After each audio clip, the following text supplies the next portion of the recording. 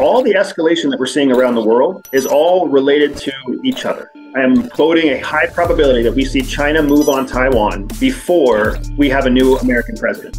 If I'm in Xi Jinping's shoes, the timing is perfect. The Western world is fractured and chaotic right now.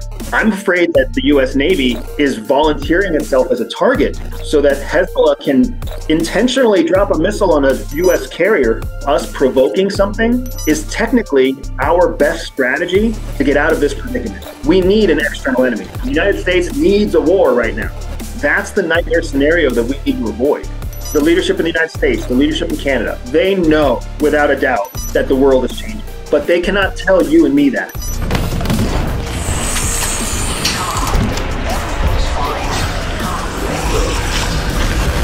Primary driver behind October 7th was to create the chaos that we're seeing right now. From my point of view, World War III is already happening.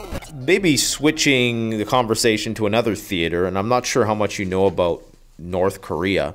It seems as though that situation is getting out of control again as well. They've done record amounts of missile tests. They are creating nuclear weapons. They're increasing their stockpiles. The borders there are becoming the demarcation zone. The agreement they had in 2018 has now been suspended, and both sides are remobilizing at the borders. The U.S. military, of course, is a staunch advocate for the South Koreans, and they have a nuclear submarine there now. What is going on there? Why is that situation escalating? So all the escalation that we're seeing around the world is all related to each other. That doesn't mean that there's some mastermind who's coordinating it all. What it means is that there could be some sort of communication or alliance that's contributing to that coordinated escalation, or it could just purely be opportunistic.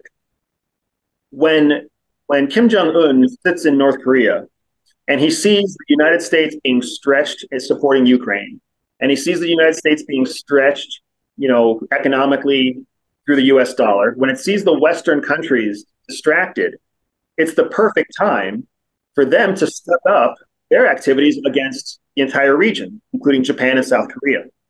Because they know that the countries that are committed to supporting the security in that region are Western democracies. So they're just taking a jab at Western democracies and exploring what their potential is to escalate conflict in South Korea and Japan. The thing is, North Korea participates in these nuclear sideshows, right? These military sideshows, because what it's trying to do is contribute to a narrative that it's controlling within its own country, that it's powerful. Outside of North Korea, we all know the truth. Like, they are not sophisticated. They have a failing economy. They are propped up by Russia and China. Like, it's a country that is not sustainable. Unlike Iran, which is a country that is very sustainable, right? So North Korea's crazy antics are really to make to give them footage and to give them plausible media coverage so that they can say to their own people, we are strong, we will win the conflict against the South, right? Keep in mind that in North Korea, they still believe that the Kim family descends from gods of the sun. So it's a different type of world. Could they do something stupid and crazy? Absolutely, right?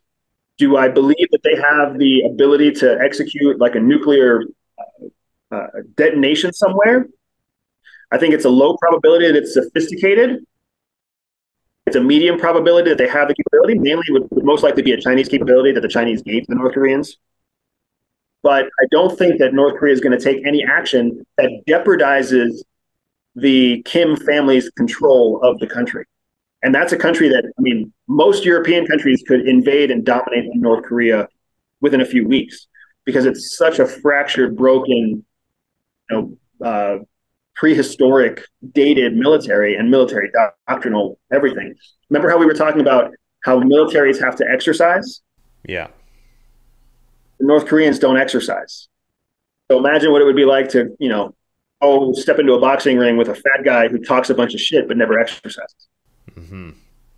So it seems like if you're saying that the U.S. can't win a war on two fronts and there's this high-level coordination going on, it starts to look like there's blood in the water. There's all the sharks are circling, and it's only a matter of time before they potentially call the bluff of the United States and they realize that, okay, well, maybe this is our time. And,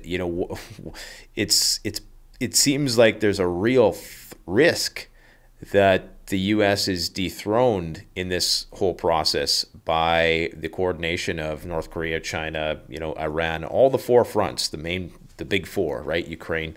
So it starts to look like there's a real risk of something kicking off here. I mean, maybe it's my prepper pessimism, but if I was these countries, I'd be looking at this situation right now and I'd be saying to myself, this is our time to act. What do you think Yes, about that? I agree with you. It's not that it's looking like that. That is absolutely what is happening. But here's where I want to challenge the Western mindset. In Western thinking, we are always anticipating a a pivotal moment when everything changes. That is very, very different from what happens in the East. In the East, it's all about the slow, steady bleeding of your opponent. So what we're actually seeing is Eastern methodologies executing against the West successfully. So it's unlikely we're going to see a moment when they take action and they attack. That's how we would execute, but that's not how the East executes. Instead, they will continue to bleed us. They will continue to turn us against each other. And they will continue to watch as their own coffers fill. And that's why economists around the world are estimating that by 2033, China is the largest economy in the world, and or it is at parity, at equality with the United States. So if China reaches economic parity with the United States, what does that mean for the BRICS nation? They have absolutely eclipsed the West, right? So why would you take the risk of creating an international incident when you could just steadily bleed your opponent until they can't fight back? And Wow. that's what our situation is so difficult for the West. We're not used to this kind of attack. We're not used to this kind of thinking. I mean, the United States, we can't elect a president for longer than 2 terms. Trudeau has been in power for, what, 3 terms now, with a 4th one on the way? So, Sadly, yes. so we have this situation where we expect everything to change every 3 to 5 years. And that's how we are engineered. It's one of the reasons why we're innovative and why we're creative and why we turn to democracy, because there's constant change. But that's not how it works in the East. That's not how Russia works. That's not how China works. That's not how the Koreas work. That's not how North Korea works. That's not how Iran works. Right? They look at long, steady change. How do we have any kind of combat techniques against that strategy? We've been trapped in a 5-year budgetary cycle for the last 75 years. Mm-hmm. That's fascinating, the way you break down like the collectivist incremental approach to attrition as opposed to our more pivotal, decisive shock and awe style approach to things. But it begs the question then, if our leaders know that this is the strategy that's being employed against us, do they do something provocative to, and I'm not trying to get into the realm of conspiracy here, but I'm just, and it doesn't even have to be one. Do they throw the first punch, before we get too weak? Yeah, it's a great question. And one of the things that informs your question, one of the reasons why it's such a good question, is because the strategy that has worked for the West in the past has always been to create an external enemy. As soon as there's an external threat, all of the internal division unifies. Like, look at what happened on 9/11. We had all sorts of consternation inside the United States. But once the Twin Towers fell down, everybody put their division aside and unified. Same thing happened in World War II. The country was isolationist until somebody woke the sleeping dragon and the whole country came together, right? Before Pearl Harbor, the United States thought that women were incapable of doing men's work. And then women created the war machine that men used to liberate Europe, right? So the United States and the West is very accustomed to we need an external enemy to make massive progress, economic progress, social progress, etc. So what that means is that it's your scenario of us provoking something is technically our best strategy to get out of this predicament. We need an external enemy. So whether that means a special forces team is deployed somewhere specifically to create a conflict, one of the reasons that I'm a little suspicious about the ships that we send into the Middle East, I'm afraid that the U.S. Navy is volunteering itself as a target so that Hezbollah can intentionally drop a missile on a U.S. carrier or a U.S. frigate, and that will make the United States unify and go to war, right? I'm a little afraid that we're trying to provoke an attack on American soldiers. My biggest concern with Taiwan and China. When we drive our ships between the Taiwan Straits, my biggest concern is that we're doing that to bait China into doing something, even making a mistake that attacks one of our soldiers and gives us carte blanche to go to war. Because that's what we need. The United States needs a war right now. But the American people will not support a war unless it is started by an external threat. Exactly. Yeah. And because we know that at some point, like you're saying, 2033, 2027, I mean, whenever, China will surpass us. The BRICS nations will surpass us, not only they'll also surpass us likely in their nuclear capability. And so there becomes a point where that whole preemptive strike doctrine starts to look enticing to, and I'm not saying that it's going to come to that, but I'm sure this is something that is war gamed at the highest level. At what point do we pull the trigger, knowing that ultimately we are going to be at the whim of whatever the Chinese and the Russians and the Iranian axis decides to do.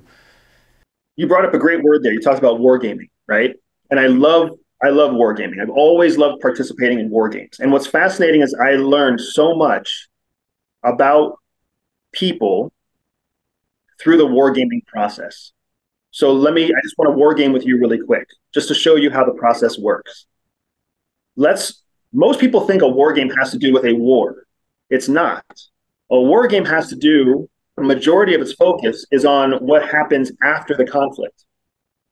So let's assume that by 2027, China has reached near economic parity with the United States, right? Let's say it's within 10% of the same GDP. If that happens in 2027, what does that mean about China's ability to invest in its nuclear capability, but also in its standard military? I'm not sure. I'll let you. It means they can invest more. If they can invest more because they're growing and the United States is declining, what does that mean about the United States' ability to invest in its own standing army? That it's going to contract. It's going to decrease. So now in 2027, we're already seeing the increase in capability of our adversaries and the decrease in capabilities for us. Now, fast forward to 2033, we have parity. But for the last 5 years, China's been increasing their investment in their capability. We've been decreasing our investment in our capabilities. So even though we have economic parity, what does it mean for our military parity? We are actually not equal. And then from that point forward, when China and the BRICS nations produce more GDP than the G20 nations produce, guess what that means for everybody in the BRICS affiliate bloc? They can all outspend us. They can spend more money on more advanced technology, more troop development, more training, more nuclear weapons, and we have to work on a budget. That's the nightmare scenario that we need to avoid. Because it's not about the point in time when they create more GDP. It's about the trend as we approach that period of time. Because we start to lose the ability to secure our long-term primacy. The moment where you see the change in GDP, technically it's already too late. Right. It's like a fait accompli when you have the contraction of our military and the enhancement of their own. What do you think Sure. uh, in terms of the Taiwan China situation? Is that threat just overblown as well, or is there a real possibility that things kick off there? I still am voting a high probability that we see China move on Taiwan before we have a new American president. If I'm in Xi Jinping's shoes, the timing is perfect. The timing is perfect. You've got the United States overspent in Ukraine. You've got Israel and Hamas taking the world's attention. You've got all sorts of political infighting inside the United States as is. You have the rise of isolationist nationalist country leadership inside Europe. Like the world, the Western world is fractured and chaotic right now. It's the perfect time for China to either use military force to invade Taiwan or use a predominant legislative force like they did in Hong Kong to basically acquire Taiwan legally without a bullet fired, right? But the window that Xi Jinping has to do this is narrow. And if he misses this window, then he doesn't really get another chance for another 3 to 5 to 10 years. He gives the United States a chance to reconnect or circle the wagons, right? To restructure and potentially gain back influence that they've lost in the last 5 years. But in my opinion, if I'm in Xi Jinping's shoes, you act in the next 5 to 6 months, ideally when Americans are actually going to the polls, because that's when the president is the most lame duck. Already, the Speaker of the House and the president are not on the same terms. So the president's not going to get any legislation passed, and the Speaker of the House is not going to get any legislation passed. So the United States is locked up. So the next best benefit is to take action when it makes the current leadership look weak and failed. And the time to do that is really during the election cycle. Yeah, especially in light of how preoccupied we are in Ukraine and the Middle East. What do you think the motive is for Taiwan? Is it strictly to contain China, as they call it, or is it due with semiconductors and economic reasons? It's got to do with both, plus a third thing, right? So, one, the United States knows that if they lose the semiconductor capacity of Taiwan, if that becomes the semiconductor capacity of China, then America's top industry, our top GDP generating industry, technology, is no longer under our control. It goes to China. And that's exactly what China's trying to do, is develop their high technology industry. So for sure, there's an economic benefit to the United States supporting Taiwan. But at the same time, we're also seeing the United States investing in their own indigenous semiconductor capability. So they're separating and diversifying themselves from Taiwan also. But there's a second and a third element here too. The second element is by retaining control of Taiwan, we prevent China from ever getting that high technology asset, which means that we are intentionally hampering their economic growth, which is economically and militarily beneficial to us. So we do want to contain them by containing their ability to advance economically, which keeps us as the primary economic power of the world. That's two reasons why we want to support Taiwan. But there's a third reason. The third reason is the whole world knows that the United States has promised to secure Taiwan, just like the US has promised to secure Israel. So if we let Taiwan go, we let Israel go, what does that mean for every other alliance we've ever created? It calls into question the reliability of the United States as an ally. When you got the growth of the BRICS nations, this is the worst time in history to have American reliability questioned, because you're already seeing American allies failing on American relationships and joining developing country relationships with the BRICS.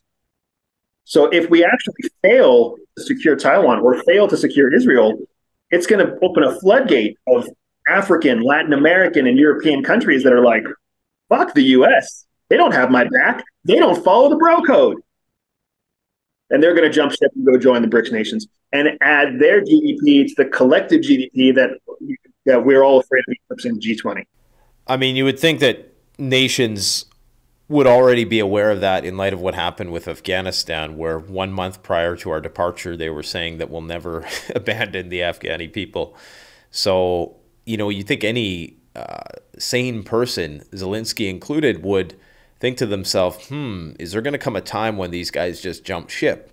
Like, that has to be something that's in the back of these people's minds. And what you're getting into here is you're getting into the true meaning of propaganda.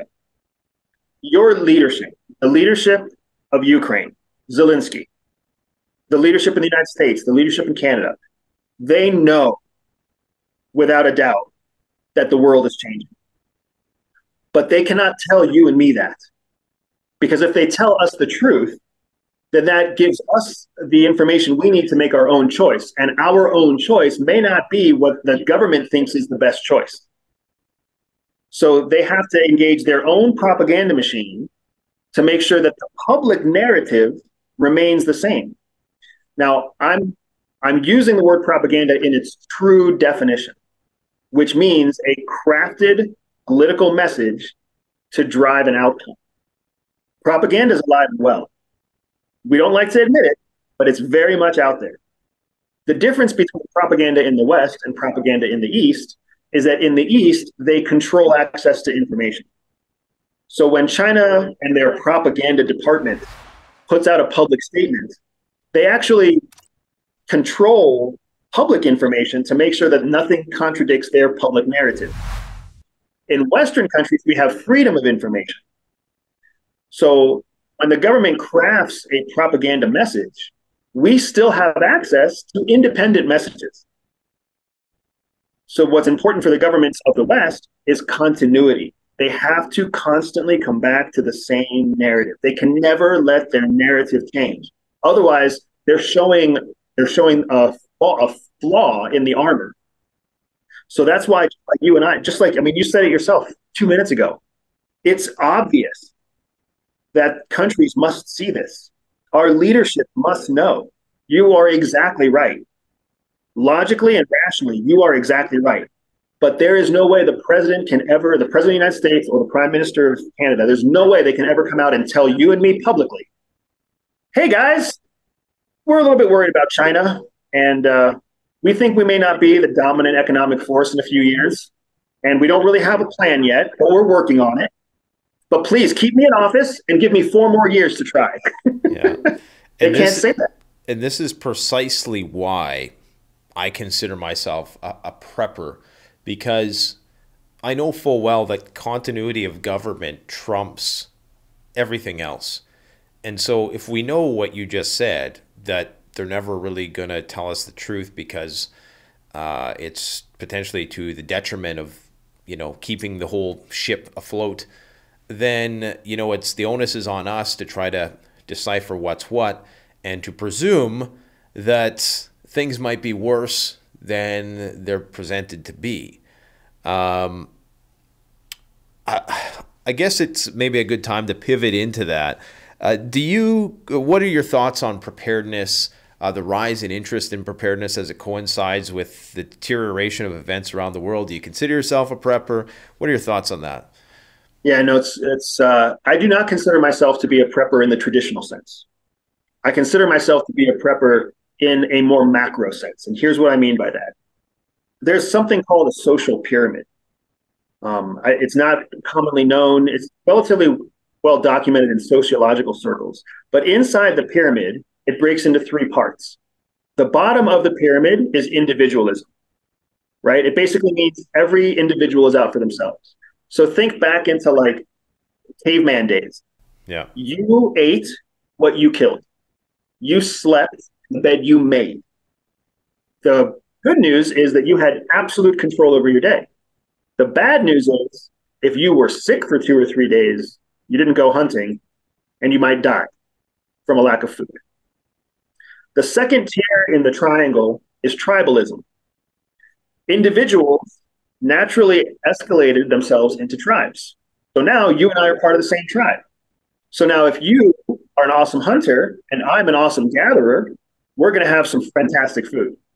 But if I get sick for a couple of days, I can eat the food that you bring in. And if you get sick for a couple of days, I can keep the fire going so you don't go hypothermic, right?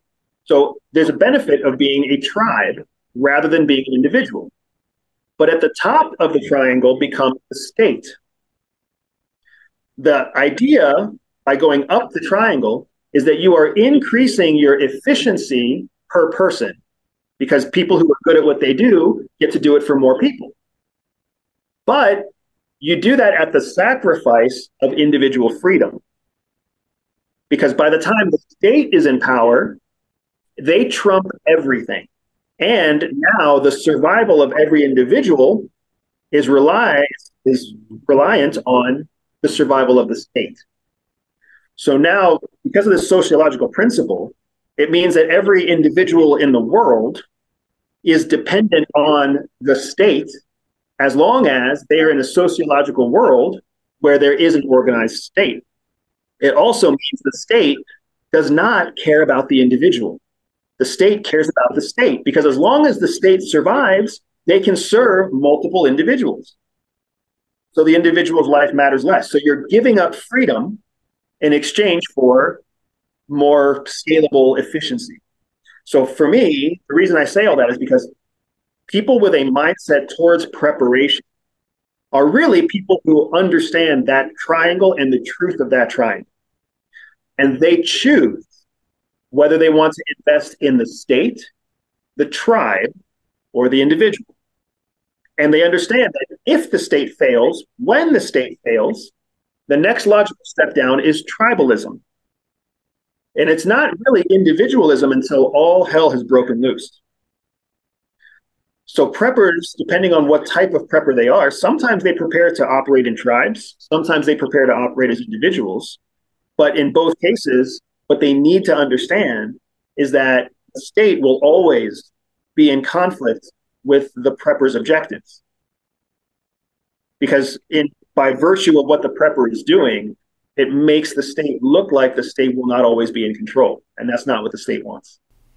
Yeah, I mean, we've done videos before where we talk about how those things are always at odds, whether it's in terms of your ability to grow your own food without FDA oversight or your ability to own firearms and things of that nature. So that was excellent the way you just in 1 minute, you just explained it all. That's amazing. You've talked about like homeschooling on your channel before. Is that part of the reason why you do that, or why do you homeschool? Everything that I do personally, I try to do it in a way where I separate myself from dependency on the state. Because I don't ever want to let myself fall victim to the narrative of the state, but I also want to maximize the individual opportunities of myself and my children. So one of the things that I think is super important to understand, first of all, like the whole idea of political opposites, liberals and conservatives, that idea is born, it's constructed by the state. We are all a little bit liberal and a little bit conservative. So the longer that we let ourselves, think of or subdivide ourselves into liberal or conservative, the more we're just doing what the state is telling us to do, right? So for me, it's all about opportunity. I want my children to have opportunities I don't have. And I also want my children to have opportunities in a future that I can see is becoming higher risk and lower reliability. So I have to do what I can do now to prepare them for that future.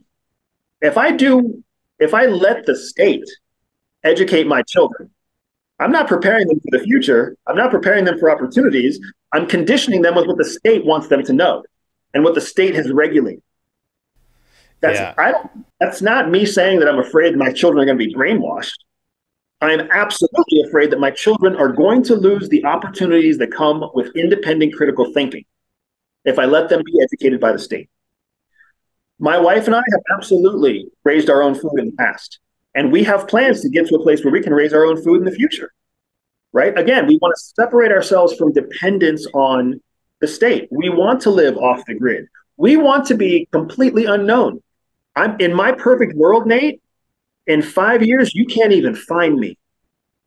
But this is my window of time now to tell the world what I believe, what I see happening, what I'm doing, so that they understand in 5 years why you can't find me. Yeah, you just articulated the Hegelian dialectic as a tool of social control by the state. And I really like the perspective that you just shared there with respect to, you basically describe yourself as a prepper, but not in those terms, which I think is important because there's all sorts of stigma that comes along with that terminology that we're trying to avoid as we try to encourage people in using the right words to take that more independent mindset Yeah. that isn't What? necessarily about isolating yourself. It's about preparing for the future as well. And thriving, you use that Yes. word a lot, is thriving. And maybe you could touch a bit about that. No, I completely agree with you. Preppers, the idea of a prepper has been stigmatized. And now people assume that if someone is a prepper, it means that they're scared. They're scared of what the future brings, and they're scared of their neighbor, and they think everyone is out to steal their money, their food, their wallet, whatever. Preppers are not scared. Preppers are not people who wake up afraid. They are people who understand the value of opportunity, and they understand that the actions they take today limit their opportunities in the future. So prepper is really all about opportunity, but the wider world has isolated or marginalized them into this scared group of crazies. And it's ridiculous because any intelligent individual is always valuing preparation because they value opportunity. So whatever the contributing factors are to the stigma of preppers, it only hurts the long-term growth and expansion of prepper mindset, right? Which is a mindset of opportunity and anticipation.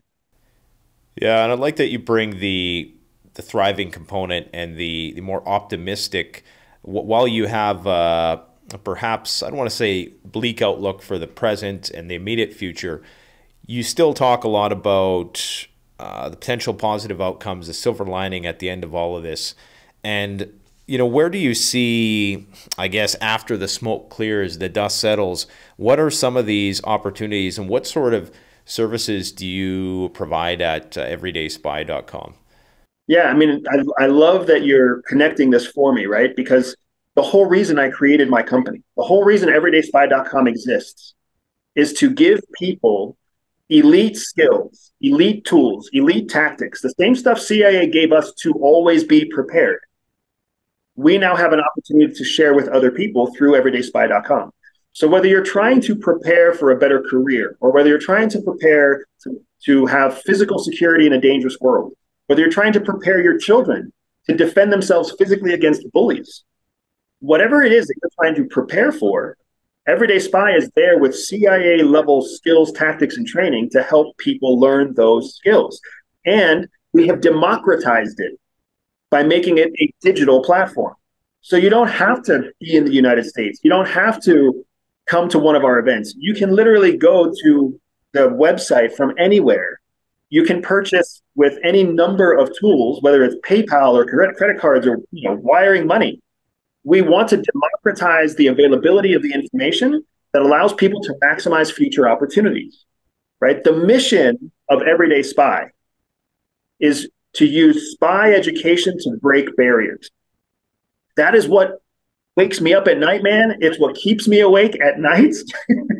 It's all I care about because when I went to CIA, I was expecting like fast cars, beautiful women in suits and tuxedos. And instead, what I got was systematic training in how to handle any future occurrence with, with dignity and grace and control. And that was so powerful to me because that made it so I could operate in Africa or Latin America or Europe. I could even execute operations in the United States against terrorists because I could always stay one step ahead of my threat. So that's what Everyday Spy is all about. Everydayspy.com and all of the content we create on YouTube, on podcasts, this interview that I'm having with you. I mean, it's all about the mission of giving people the opportunities that they're looking for to break the barriers that they see.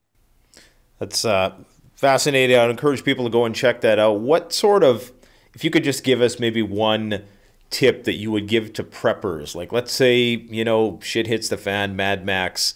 What is maybe just something people can keep in their heads from your perspective in terms of how to navigate adverse circumstance that we've never been exposed to before? So I'm going to give three tips. My first, and there some of them you're going to find silly, and hopefully one of them is valuable. Right? Tip number one: only ever wear closed-toed, laced shoes. So only ever wear closed-toed, laced shoes. You can see my mouth can't wrap my way around it, right? Because no matter what shit hits the fan, if you got closed toes and laces on your feet, you're safe. I have seen way too many bad guys neutralized because they're fighting in flip flops or sandals or some other shit. And as soon as like asphalt breaks and grass breaks and cement is falling down, your feet are fucked. Your fighting days are over. We'll always wear closed toed shoes with laces. Number two, carry small denominations of US dollars. Because when the economy goes to shit, a $5 bill is going to be worth much more than $5. So if you only have 20s, 10s, 20, and $100 bills, then you're going to be overpaying for everything because no one's going to give you change. So you need to carry small amounts of currency because as soon as the banks shut down, every piece of currency massively increases in value. So I always encourage people to carry $200 in cash, US dollars in cash. Not I Canadian recommend dollars. you carry those in small denominations. What about Canadian dollars or Turkish lira? I would do the same thing with all of it, man. Keep everything Okay. in small amounts. Because here's the thing. If you're in Turkey and you're trying to get out of Turkey, guess what the most important currency is going to be? So do you think USD would still be universally recognized as superior to those in those situations? You would take lira over USD in some cases? No. As long as US dollars are the dominant economic force, Yeah. you want to use those. Okay. We don't stand the risk of losing US dollar dominance until we start reaching parity with some other economic power. So 2027, 2029, 2031, that's when you have to really keep an eye on what currency is going to be. But currency valuations change much slower than we think, Yeah. right? Because there's momentum behind them. So get your hands on US dollars, have them in small denominations. That's tip number two.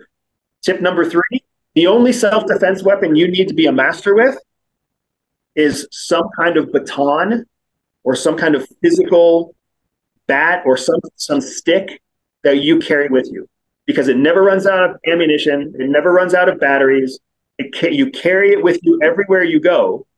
And you will always have an advantage over a foe who is untrained in their weapon if you are very comfortable and familiar with your weapon. So if someone attacks you with a knife or a gun and you have a collapsible baton, it becomes a matter of who's more capable with their weapon. Because one strike to the wrist with your baton, and now you have a knife or a gun. And that's one of the core things that we're taught at the agency is proficiency with simple weapons rather than proficiency with complex weapons. Because a complex weapon also has more complex ways that it can fail. So speak softly, carry lots of cash, with a big ass closed-toed shoes, and a big ass stick. All right. I will party with you any day if you carry those things with you. Right on. Well, you can be sure that I definitely have a few more primitive means of self-defense at my disposal because here in Canada we can't conceal carry, so we pretty much have no choice. I know. That's what it's like in most of the world, man. It's fucked up. Yeah. In most of the world, the only tool you have to defend yourself is what you carry in your own hand that isn't a projectile. I have one last question for you because I know our time is limited here today, and I wanted to ask you a few more questions about intelligence services and stuff, but I'll just ask you this one. What are some misconceptions people have about the CIA and becoming a member of the CIA? I love this question, man, and thanks for letting me answer this. The number one misconception that people have about CIA is that it is a secret organization that works against American interests. It's just not true. Everything about how CIA operates, everything is policed by U.S. legislation. We operate within the confines of the judicial system and the legislative system within the executive branch. Now, there are certain areas where the executive, meaning the president, has the ability to exercise his use of CIA without judicial or legislative approval, but that's a very narrow strip. So the wider CIA, the bulk of every CIA officer that you do and don't know, we are all there to serve the American people. And that's the same truth with every intelligence service within the Five Eyes nations. CSIS, MI6, the ASIS in Australia. We are there to serve the people. And there's only a small space where the executive powers can execute us for anything else. So you haven't had any sort of top secret run-ins with aliens or anything like that? Not that I can talk about. All right, man. Andrew Bustamante, thanks for coming out. We greatly appreciate it. I would encourage people to go and subscribe to his YouTube channel. Excellent information, condensed. If you like what you heard today, you know, you're going to get a lot more of that.